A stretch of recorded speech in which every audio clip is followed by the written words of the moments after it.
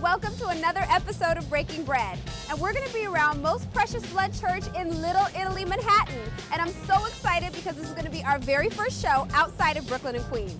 Now, Father Jamie is going to meet us a little later on in the show, as usual, and show us some of his favorite places in the neighborhood. And I'm telling you, he knows this place like the back of his hand, so I'm really excited. Let's get started.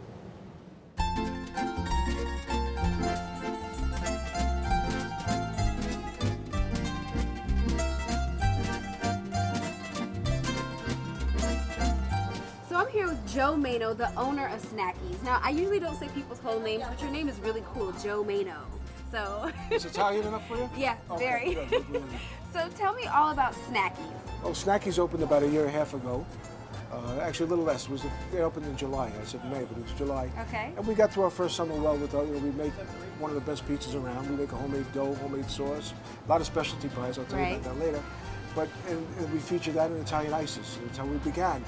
After we got through the San Gennaro Festival in September, we realized it was a little too cold for ices and we had to do something to compensate for the loss in volume. Right. And everybody knows cupcakes are the thing, so we went for it. You picked a great thing. They're all beautiful and they're all homemade as well, right? From scratch. We make our cupcakes from scratch, from the beginning. And you also are very well known for your cannolis. Now, you're so well known for them. You told me that this year at the feast, you guys actually ran out of cannoli cream, right? That's correct. We fill them fresh for people. And it drew such an audience, such a crowd, and we sold so many. By the end of Saturday night, there was no cream left. That's not a bad problem to have. Well, we had it again Sunday morning, no problem. Okay. So I think I'm going to go straight in for cupcakes because this is what you're really well known for, and people come from all over the city to eat these. And this is a red velvet. You've been eyeing that up since you've been here. I have been. You saw me. I try to play it off, but it's really hard. So I'm going to go straight in for this.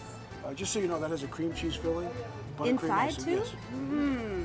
Cream cheese on the inside and buttercream on the outside. That's a little twist on red velvet because it's usually not like that.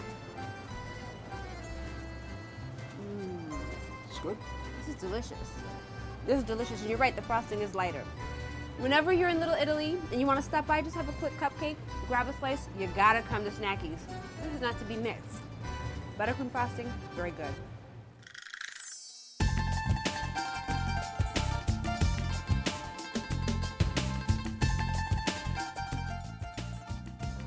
So I'm finally at Bueno Notte, and I hear that they've got a couple of things on the menu that you just can't find anywhere else in Little Italy. So let's go inside and find out what they are.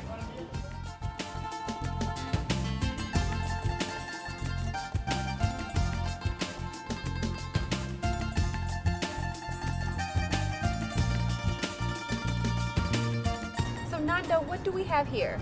This is the trademark of the restaurant, is the stuffed artichoke. Stuffed artichokes. Stuffed with what? Breadcrumbs, garlic, spices, chicken broth, a touch of butter. We pour the soup on top of the artichokes and we serve it swimming. So just... You just scratch all the meat from there and then you enjoy it. This is delicious. Nice, right? Mm-hmm. People come here for that. You're very famous for this. Very famous. People love it. Now I see why. This is absolutely delicious. It's tasty. And then with the bread, the dipping is even better. Now you're also really well known for the sangria. Sangria, which you can see by the lipstick. I was tasting a little. Did you like it? Delicious. I really like that. Careful. It grows on you. Yeah. It kind of was like, woo. First, you know, sangria is so sweet. You just start sipping it like it's a beverage. And you don't feel it. At the end of the, when you finish your glass, you're gonna feel it. That's why I just drink a little bit. I don't want to get too carried away. I'm still working. Plus, I have to go see Father Jamie, so I don't want any. No, you don't want to go like sangria. No. No. So this is really, really, really good. How long have you guys had this on the menu? Since we started the restaurant, well, we started a few restaurants on the block, but this restaurant has been here for about 13 years. Okay. And we started from scratch. It was a butcher shop in the old times. And then we got the building and we made the restaurant and people loves it. Okay, well, I'm gonna eat a little more, but then I'm gonna go and I'm making veal Sorrentina. Okay, and I heard that that's very simple and delicious. Very simple, very nice, very tasty. It's made with a little touch of heart from our chef. The guy is fantastic. Okay. So it's eggplant, prosciutto, mozzarella, everything is sauté in marsala wine, and then we bake it. Perfect. People love it. So I'm gonna eat a little more, and then I'm gonna get to work. Not a problem. No more sangria, though. No, you can have sangria. No, Come no, on, no. that's I the can't best part. focus in the kitchen otherwise. All right. Okay. So here I am in the trenches with Macarino, one of the cooks here, and he's gonna teach me how to make one of the most popular dishes, the veal Sorrentino. Okay, so we've already got some pre-sliced veal here. You got everything laid out. What's step one? The step one is with the meat we put on the flour. Okay. And then on the egg. And the egg. Easy Yep, enough. that's it. Take the thinly sliced veal, put it in the We dip in the flour, egg. Then in the egg. You just leave it there in the egg, huh? Okay. Yep. To be little thin And then slices. over here we have the. Our pan has been pan. preheating Yep. with a little oil in it, right? Yes, some oil we have to put in there. Is it olive oil? Just oil because Just we have oil. after we fry it we have to throw away. Oh. Oh, that's right. He mentioned that to me. So I got the little inside scoop first. So after they fry it, they're going to get rid of that oil. So just frying those thin slices of veal right up. And then we do the other side. Smells good already.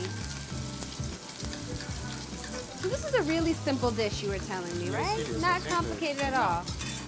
How long do you cook it on each side? When you see like this. When it's and brown. You throw it, yep. And then The like golden that, brown rule. We throw the oil away. That was fast. Yeah. And then we give a touch of marinara sauce. Little marinara. When you say a touch, you mean a touch, just right Just in the middle. Just a little bit. Okay. And then we have over here eggplant with mozzarella put on top, like this. And over here we put some pepper, some salt, Chili and powder. and some butter. Butter. Yeah. And then over here we have A little Marsala marsala wine. wine. watch. Woo! And Smoky over and he- spicy Over here in we here. have the chicken Little stock. beef broth. Yep. Little beef broth inside with the butter. So we took this thin sliced veal, little drops of tomato sauce in the center of each piece. Then we added the cheese and the eggplant, a little And we put butter, some barley on top. little we give parsley on some- top at the end. And that's it. Yep. And you just let this cook again until what? Till all of the Like, water, yep. It's getting. till all of the fluid reduces all Yep. of the wine. So we're continuing to cook it just until the wine reduces a little bit, and then we're going to put it where? Up here? Up here to melt the mozzarella. From the top down.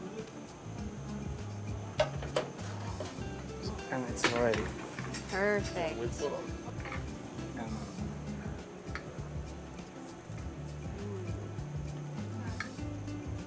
And we put the sauce on top.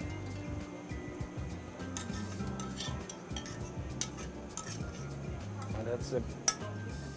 So here you have it. This is That's veal. Veal Sorrentino. Veal Sorrentino. Thank you for teaching me how to make this. You're welcome. I'm going to go make it at home tonight. Good. What do you think? You That's think a I good can idea. handle it? Of course. It's easy to do. Okay, now it's time for me to go taste this and tell you how good it tastes because I know how good it smells. So now here's my favorite part. I get to taste the veal Sorrentina that I made in the kitchen just a couple minutes ago. Now I'm really glad that this is a smaller plate because I still have to meet Father Jamie a little later on and there's a lot more eating to do. For now, a girl will do what a girl has to do.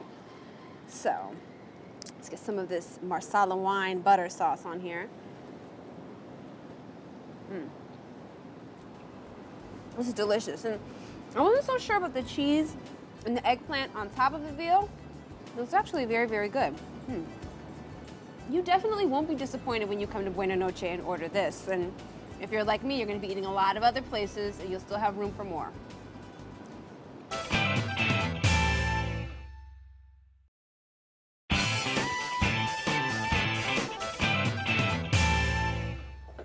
Wow, that veal was perfect. Not too much, not too little. Because I still have to go meet Father Jamie and we've got a lot more eating to do. You're coming with me, right?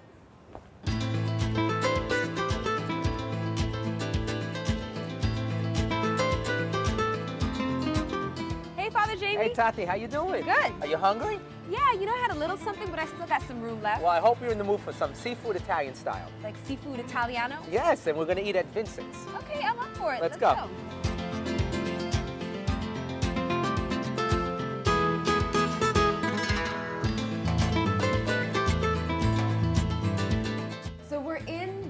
original Vincent's with who else but Vinny.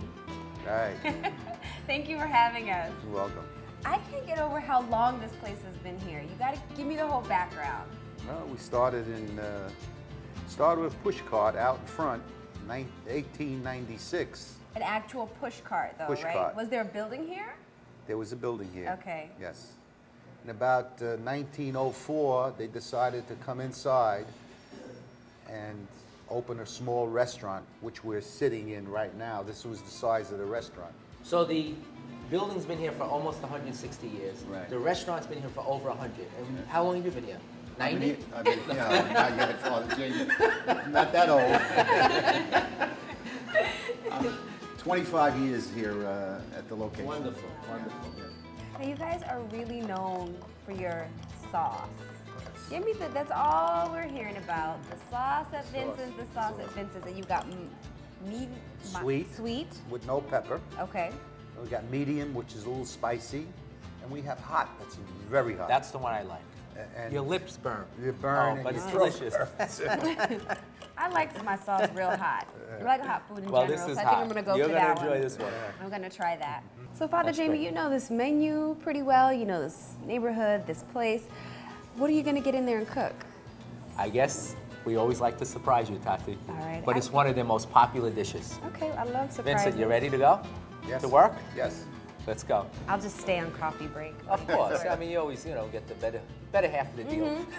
I love it when you work, Father Jamie. I just kick back, We'll be Sip back coffee. soon. eat my appetizers, call my mom. Well, we're here in the kitchen of Vincent's restaurant with Vincent, and what are we preparing today? Lobster fra diavolo. Oh, one of your most popular dishes, right? Right. One of my favorites, too. Right. So what do we have here? We have the pot to start off with. Okay. We have the olive oil we're going to put in. All right.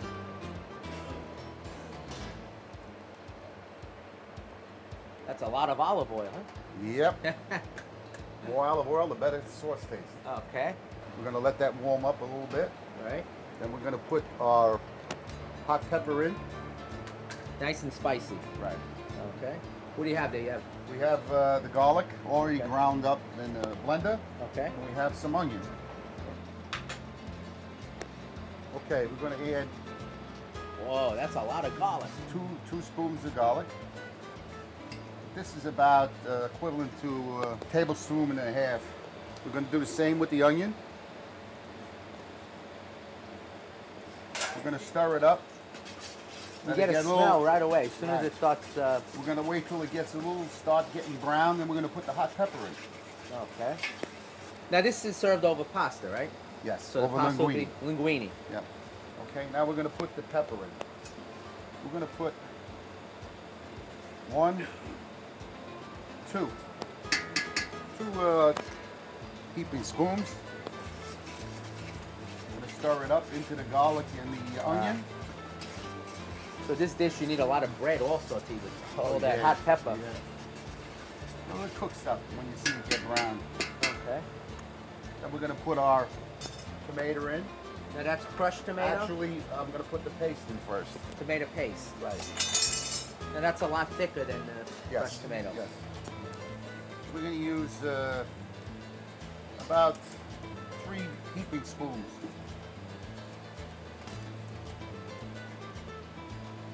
Now that's got to break down into the hot oil.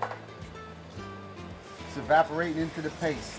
The olive oil that's in the pot, and it's mixing in with the onion, the garlic, and everything, and the hot pepper. Smelling better by the minute. Right. We're going to put the whole can of tomatoes into the pot. Wow. We're going to add the basil. The more basil, the better flavor you get. We're going to add the parsley, 2 pinches of parsley. We're going to add a little salt, Okay. a little black pepper, 2 pinches. You gotta be careful. After all that red pepper, you wear Yeah, a well, little hot the black pepper? Yeah. Okay, everything is in there, the basil, the parsley. We're going to add a little red wine. Okay. Is that a Chianti? What is it? This is a Chianti. Okay.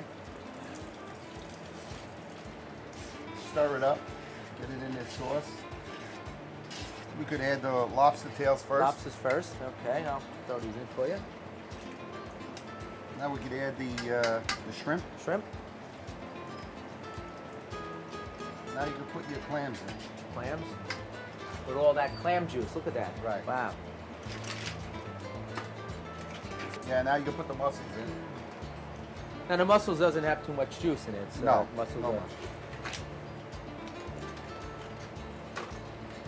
You can see the lobster tails, the shrimp, the mussels and clams.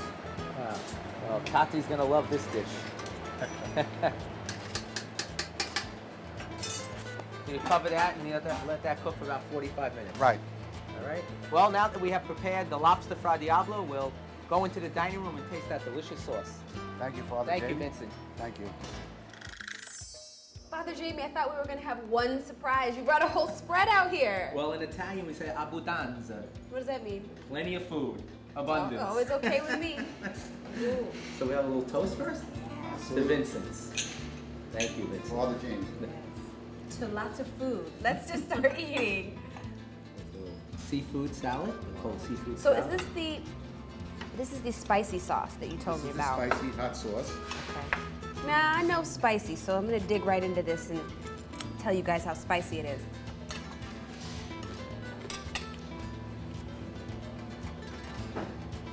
How do you like it?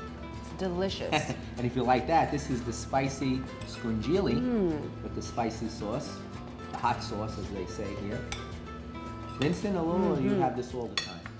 A little bit, sure. Delicious. Now they serve that with the fusilli, and that is a hard bread that the sauce you dip in and they pour it on top and it absorbs all that sauce. I'll Fusil, take right? one. Fusil. Fusil. I'll take one of those. Delicious. And you let the sauce just soak right in before you eat it. I'll say the calamari is perfectly crispy, not soggy at all. The scungili is so tender. Now, it always has a reputation of being rubbery. This is really, really tender. Like a piece of chicken, a piece of good chicken. Now, we saved the best for last. This is the seafood fra diavolo that we prepared, and Tati, you're gonna get the first piece of lobster. How's that Okay. lobster tail? And we'll serve this with a little linguine, and then how about a little clam, and we'll put this here right on the side for you. Perfect. And Dude, this is why I love it when Father Jamie cooks. Not just one thing comes out, lots of surprises, and all of this is so delicious. How about our seafood salad then? Excellent, excellent. We got a little bit of that, and nice and fresh. And you have lemon in there, olive oil, garlic, celery. When I was a Pleasure, kid, we my had pleasure. this only at the holidays, Christmas and Easter. That was a specialty, the seafood salad. But We it's didn't have always all a the time. holiday on Breaking Bread. So when you are in Little Italy and you want some delicious Italian seafood, you gotta come to the original Vincent's. Try it for yourself.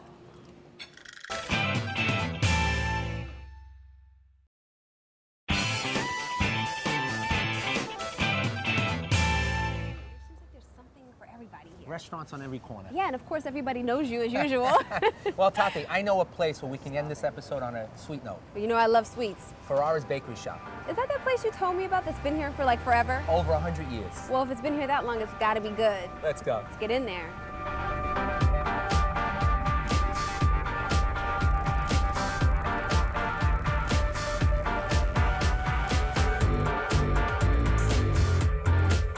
Okay, so here we are in Ferrera's with Ernest, the executive chef and one of the owners here. Now, it's not Ferrera's pastry shop or bakery or even espresso bar, it's just Ferrera's, and people know what you're talking about, right, Father Jamie? That's it. When you come down to Little Italy, you have a nice dinner, you have to go to Ferrara's for dessert. I mean, how can you not? Look at all these goodies in here. My goodness. We've got tiramisu, which is my favorite. But what are these? Now, this is something special, right? Strufoli. Strufoli. Now, normally, these are only made during the holidays. We wanted to give something festive to our guests that come, and normally you can only get them during the holidays. I thought it would be nice. And you can actually walk and eat this easily. Ah, I Oh, see. so then during the feast, people can eat them and Right, they take almost like the money. Zeppeli. Yes. So stop by, get this, and keep moving through the feast. One of my favorite desserts is the bao bao rum, but with the cream. I've never had it with This is the ricotta, which is a cannoli cream. Okay. Which is ricotta cream, chocolate chips, citrus fruit, and sugar. Father Jamie, I already see the little rum The juice sponge cake and pouring the out rum. of this thing. Wow, look at this. That looks good. I'm sure you eat this all the time, right? Oh, love it.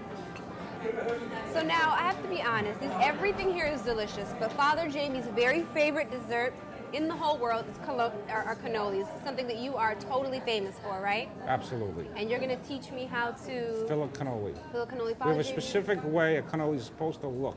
Okay. Okay. When you you're look at done? our cannolis, you can tell they're Ferrara cannolis. Okay. We'll say who filled those cannolis in the morning when they're not right. All right. So Father Jamie, will you come and give me support? I'm ready. Okay. I'm ready. So let's get in there and get to work. All right, so we're in Ferrara's kitchen, and I just found out that we're one of the first people to ever videotape in here, right? Absolutely. I feel very special. I feel honored today. I know. Well, Father Jamie's favorite dessert, first time in here, and I'm going to feel like a pro, like a real foodie once I learn how to do this, because I wanted to learn this for a long time, and I'm going to learn the right way to do it, right? Absolutely. What do we do first? So I'm holding the bag because we don't want the cream to come out and get us dirty. Okay. So we break it into two pieces. I pinch it, and I twist it, and I twist the top. Aha. Pinch Now and the twist. top is twisted so the cream can't come out. I'm going to hold it under my arm. Okay. And now I have here, which I can squeeze, but I'm going to come into the center at a little bit of an angle and fill it and then wipe it. Aha. And then I flip it in my hand and I make sure I catch that other half. People get very upset when I'm not I hate that. and we wipe. Now you make all the shells here, We make the shells in Perth Amboy at our factory. but all homemade. You do All it Yes. yourself. Now I'm looking at a very special shell, hand Yes. dipped in chocolate, right? These are our hand-dipped chocolate cannolis. Each one's hand-dipped, dried, Wow. cooled. Well, you must need a lot of hands. Absolutely. Now you don't only make the shells for yourself, but you supply restaurants and bakeries I'm throughout ready the to country. try. Is that right? Yes. How many Across the shells country do and you? Canada. How many shells do you prepare a year? On a good day, we'll make approximately 42,000 shells. In one day. In One one day. day? Oh Yes. my goodness. Well, this thing is kind of heavy, Yes. so. So you're take it. ready? There you go. I will put only this one. Oh, put it underneath this arm? Okay. There you go. All right. Tuck it up. Aim for the center. Center. And that a good angle? Yep. And you're going to draw it out. Push harder, harder, harder, harder, and then Great. you missed a little Oh, bit. you're A little pro bit. at this. Okay, okay. I missed a little bit on the Very side. good for the first one. All right. So the reason you twist it is to get the air out. Because you don't have any air in there Almost. once you. Not quite like yours, but all Pop right, it one out. more. That's why we can tell who's the difference. That's right. You guys, when you walk in the morning, if it doesn't look right, the first question we ask is. is who filled the cannolis. All right. And you see each cannoli is filled. And don't be cheap, Tati. No, I'm There's not. a lot of Fill cream it. in there. Now that, I like that my looks like a cannolis kind of okay. filled Yeah. with cream. Push hard, push hard, push hard, push hard. Okay. All right, I'm getting there. I'm getting there. I'm sure if I did this for about half a day, they'd be It'd be great. almost as good as yours. In 40 years, you're going to be a In professional. 40 years. Now you also have miniatures also, right? Yes. Okay. Actually, my father developed a miniature in like 1979, and I thought it was blasphemous. Really? I thought they were around longer than that. No.